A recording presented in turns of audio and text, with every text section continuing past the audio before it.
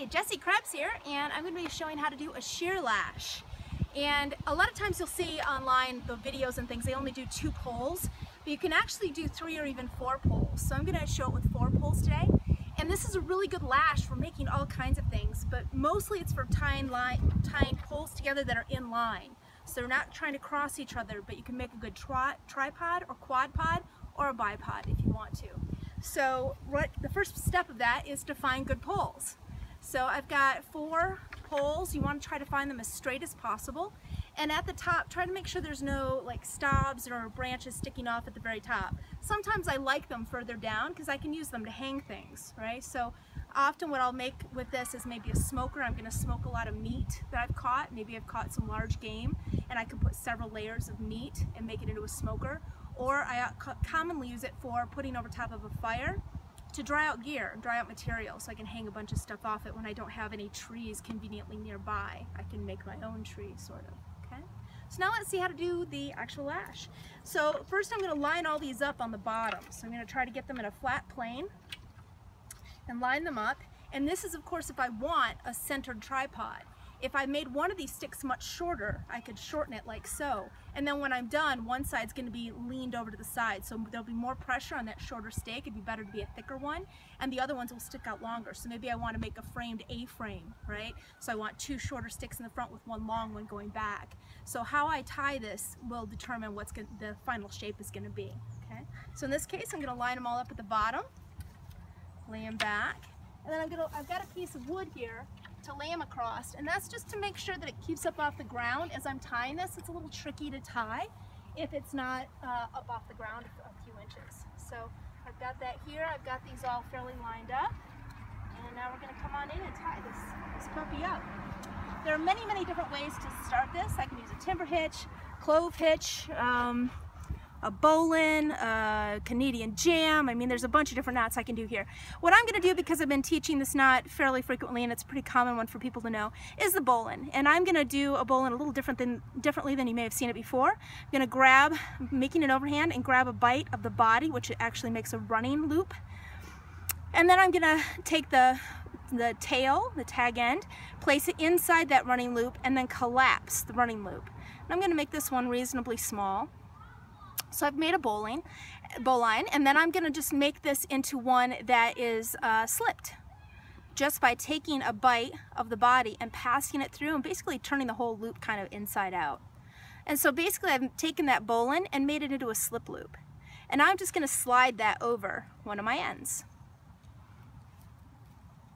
So this should grip really, really well, but will also come off easily, undone easily when I want it to. So now, because it's tightening, pulling underneath, I'm going to wrap underneath first. And a wrap is, I consider something to be going around like wood or a bracket of some kind, whatever. That would be a wrap. And I'm going to do just, we'll go two wraps this time. You can do 3 wraps, 4 wraps, however many you like. At SEER school, we were taught however many wraps you do, that's how many fraps you do with an F. And a frap is different from a wrap because after you go around the wood or whatever you're doing, now you're going to go around just the line is your frap. And this is where it's a little difficult and where it's much easier when it's up off the ground. So now I came around, I did 2 full wraps. Now I'm going to come around, I'm going to go around the wraps themselves. So I came up on this side of the stick, now I'm going to go down on the other. And sometimes you can use a stick or something, or I can manipulate these to make sure I can get around it. I'm just going to bring that through, and then I'm going to squeeze that tight. I want this whole lashing to be reasonably tight. If I get it too tight, it might be hard to separate the sticks afterwards, but overall it's nice to have it reasonably snug so you know it's going to be snug together, and making sure all this stays nice and dressed up. So there's 1 complete one, and now I've got 1 1/2. I'm going to come around this again. And there's my 2 complete fraps around this one. Sweet, so that one's snugged up, pretty good to go. I'm going to come back underneath, and now I'm going to go for the second stick, going between the second and the third one, getting a frap in there, which is a little tricky with wood. So I'm going to come around here, underneath, just lift the whole puppy up, And I'm going to come back here to actually get underneath and get between these two. So I've started my second frap between these two. Come in between here, work them in there. Got a big knot there, there we go. Pull them tight. Come back up again, so I've got one frap there. Snug them down. It's my second frap. Pull that tight, yes. Okay, so now I've got those two. So first frap, second frap, now I'm gonna go for the third ones.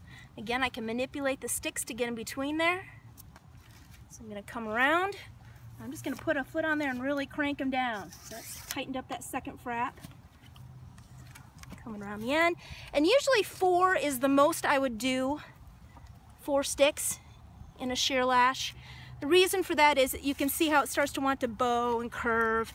So if I wanted to add more to this, let's say to make a teepee, I might do a tripod or a quad pod like this. And then after I stand it up, I would simply add in more sticks, more line, more logs or whatever. So now I've got my 2 fraps there as well. So 1, 2, 3 fraps in between all 4 of the 4 wraps or the 4 sticks. And so now I'm going to finish this off. I can use a clove hitch, which is usually the easiest. You can think of it also as a couple of half hitches, just the way they're layered. So I come around, make an X. You can see my X right there.